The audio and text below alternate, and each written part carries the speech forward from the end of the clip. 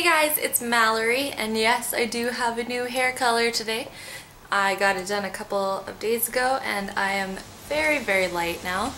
But it is me. I am back to do a book haul for you guys today. So the first two books that I got were actually 2 for $25 and they are part of the Color Your Library books from Chapters. First one being The Curious Incident of the Dog in the Nighttime by Mark Haddon, which is about, I'm pretty sure, an autistic little boy who investigates a suspicious death of a dog in the neighborhood. And then In the Skin of a Lion by Michael Ondaatje. I'm not too sure how to say that, but I got this one because it was set in Canada in the 1920s and it sounds really interesting. I love these colors, the blue and the purple. They surround the whole book. And I can't wait to put these on my shelf. The next one that I got was my Wishlist Wednesday a couple of weeks ago, and it is The Secret History by Donna Tartt. This is about a boy who goes to a college in New England, and he is this elite group of 5 Greek scholars, and he finds out a secret that binds them all together. A terrible, dark secret. So this sounds really cool, and I'm hoping to get to this one this month. Atonement by Ian McEwan, which I have never read, but I have watched the movie, and basically it's set in World War II, and it is about a 13-year-old girl who witnesses her older sister having a fling with their servant boy and kind of what happens because of that. Never Let Me Go by Kazuo Ishiguro, and I have never read anything by Kazuo Ishiguro, but I have heard nothing but good things.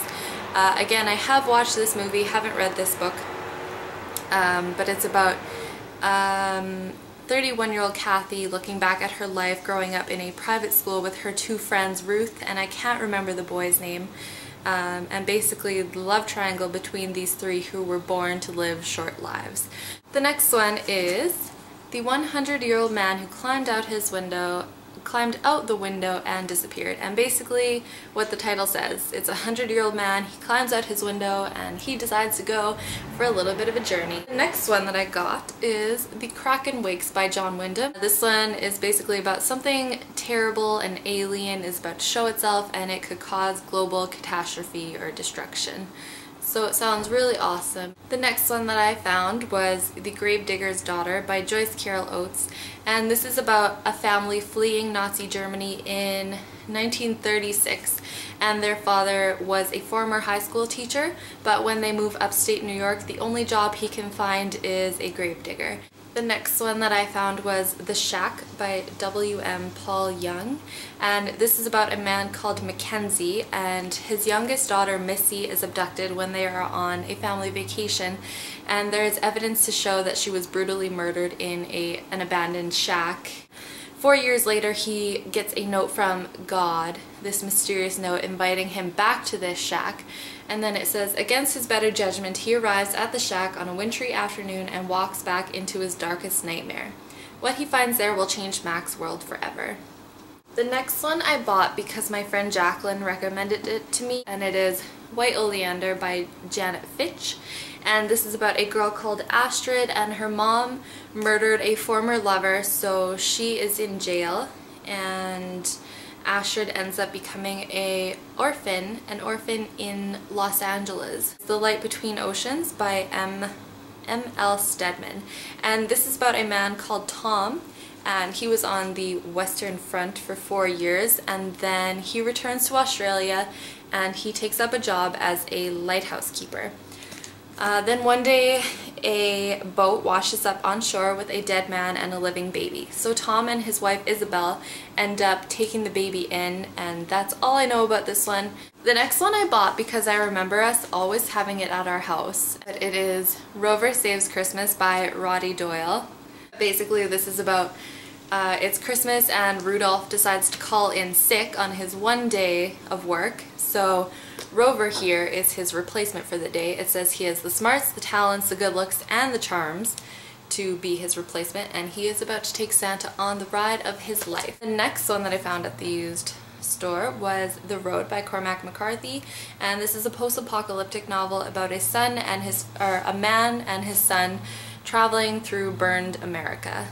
Another used one that I found, it's a book about the Zodiac by Robert Greatsmith, and it says, "The shocking true story of the nation's most bizarre mass murderer."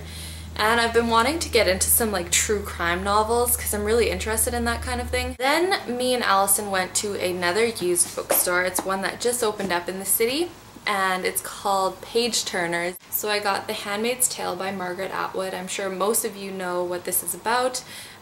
Basically set in a world where women's rights have been taken away. This was on one of the top scariest books list because of the whole women's rights thing being taken away. It's kind of a scary thought, so I think this will be a really fascinating read. Jasper Fford's The Air Affair. This is about a character called Thursday Next, and it is set in Great Britain in 1985. And Thursday Next is a literary detective without equal fear or boyfriend. Thursday is on the trail of villainous Archeron Hades, who has been kidnapping characters from works of fiction and holding them for ransom. So when Jane Eyre goes missing from the famous Bronte novel, Thursday is on the hunt for her. Thursday must find a way into the book and repair the damage. So this sounds really cute. This is The Romanov Prophecy by Steve Barry, and I'm just going to read the back of this one really quickly because I'll probably butcher it if I try to do it myself. After the fall of communism and a succession of weak governments, the Russian people have voted to bring back the Tsar, who will be chosen from among the distant relatives of Nicholas II. Asked to perform a background check on one of the candidates, Atlanta lawyer Miles Lord is honored to be a part of such a momentous event. But once in Moscow, he is nearly killed by gunmen on a city plaza. Suddenly, Miles is racing across continents, his only guide a cryptic utterance of Rasputin's, implying that the infamous 1918 massacre of the Romanov family was not the last chapter in their story. The prophecy's implication are earth-shattering, not only for the future of the Tsar and Mother Russia, but also for Miles himself. So that sounds really interesting. I'm pretty sure you all know that I have an obsession with Russia, so I cannot wait to get to that one. Our Tragic Universe by Scarlett Thomas, and The End of Mr. Y by Scarlett Thomas. Now this one is about a cursed book that no one alive has read, and our main character Ariel uncovers a book in a used bookstore, and that's all I know about that one. And then this one I don't know much about at all, except that I love that little wolf on the cover. It's about a girl called Meg, and she is a writer, and basically it just says that it's about how relationships are created and destroyed, how our futures can be rewritten, and something, how stories can change lives. So I couldn't pass it up for $5. The next one that I have is also a Russian novel, and it is The Master and the Margarita by Mikhail Bulgakov, and this was written in 1940 and it wasn't published until 1966, but basically it's about Soviet life in the 1930s under Stalin's regime, and I think it's set between ancient Jerusalem and contemporary Moscow. And one of the main characters is Satan, so I think this sounds really awesome and I cannot wait to get to this one. This one that I have is a Kurt Vonnegut novel, and it's my first Kurt Vonnegut novel. I've never read anything by him, and it is Slaughterhouse-Five. Slaughterhouse-Five, an American classic, is one of the world's great anti-war books. Centering on the infamous firebombing of Dresden, Billy Pilgrim's Odyssey Through Time reflects the mythic journey of our own fractured lives as we search for meaning in what we fear most. The next one that I picked up is Wildwood by Colin Meloy, who is the singer from The Decemberists, which I used to listen to a lot. And basically this is about a little girl called Prue, and her brother goes missing. He was abducted by a murder of crows, and they take him to the edge of Portland to this forest, and no one's ever gone in or returned to tell of it. So this is about an adventure. Prue and her friend Curtis go looking for her little brother in the Wildwood, and I think it's full of like mystical creatures, and it says powerful figures with the darkest intentions. So the next one that I picked up is actually a sequel, but I couldn't find the first one in all of the chapters that I'd gone to. But this one is Darkest Light by Hiromi Goto, and the first one is called Half-World, and basically it's said to be a mixture of Coraline by Neil Gaiman and Howl's Moving Castle.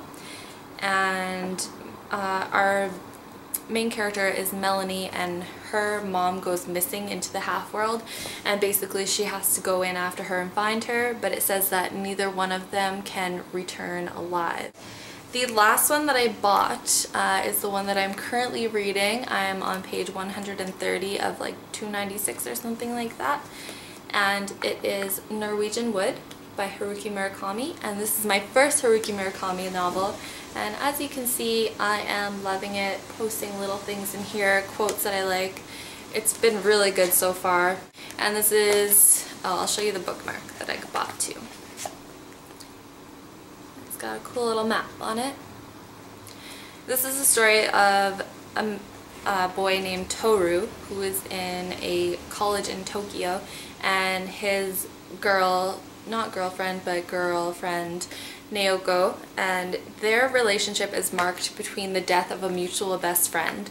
So basically this novel is about them trying to adapt to life after the death of their friend. Toru is finding it a little bit easier. He's kind of finding college life a little bit easier, whereas Naoko is struggling with the pressures and responsibilities. So that's all I know of it so far. Like I said, I'm only about halfway through, so I can't wait to finish this one, and I cannot wait to read more of Haruki Murakami's work. And then the last three, two of them I found at my house. I think they were Allison's and she just didn't want them. And then the last one Marissa bought for me. So the first one I found was Stormbreaker by Anthony Horowitz. Allison gave me one of the other ones. I can't even remember the name of it now. I know it had a blue cover. I don't even know what number it was or what number this one is, but it's a young adult spy novel. And that's all I know of that. And then I also found this 501 must-read books, and I was flipping through here and I've actually read quite a few of them, but like probably about 75 to 80% of these I haven't even heard of. So hopefully this will give me some good suggestions of what I should read.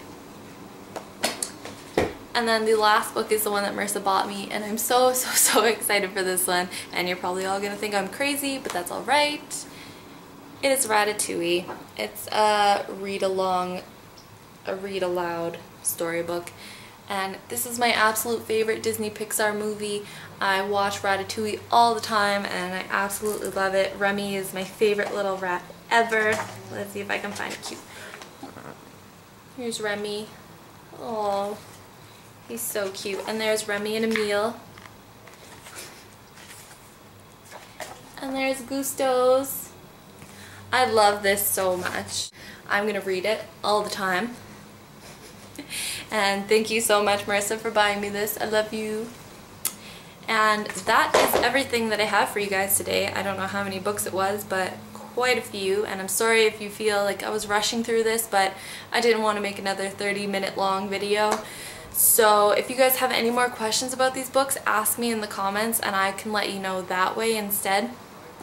And if you guys have read any of these books, or if you want to, if you have any thoughts on them, just let me know in the comments. Like, I'd love to hear things from you guys. If you have any more suggestions or anything similar to these kind of books that you think I would like, let me know that as well. I hope you guys are participating in our readathon that we are doing. It starts next week on the 22nd. That's crazy. It's already almost here. So I really hope you guys participate. That was really loud. I don't know what it was. Somebody's yelling out there really loud. Okay, I hope you guys having a great month of reading. I am kind of, but I will tell you all about that in my wrap up, of course. Have a good day, guys, and I will talk to you later. Bye!